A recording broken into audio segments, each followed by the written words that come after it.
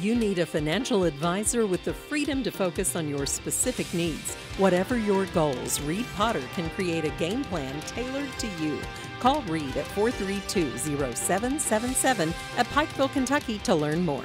The Johnson County Trailtown Committee will be hosting a Breaking in the Blacktop Ride at the newly paved Dawkins Line Rail Trail November 19th. The ride will be held at 1 p.m. and hot chocolate will be available. We want anyone and everyone to come out.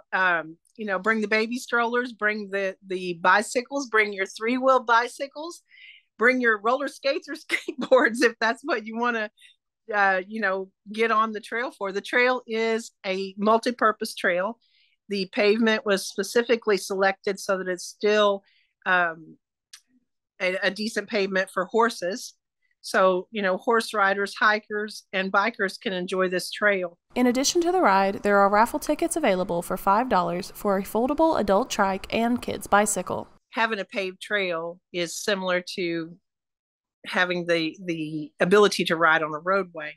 Although we have in Kentucky legislation and statute that allows for a 3-foot right-of-way for bicyclists, the nature of roads in Appalachian part of the state really don't lend themselves very well to that. So there are very few places where it's very safe to ride on a roadway. They're just not wide enough to allow for a 3-foot passing lane for bikes.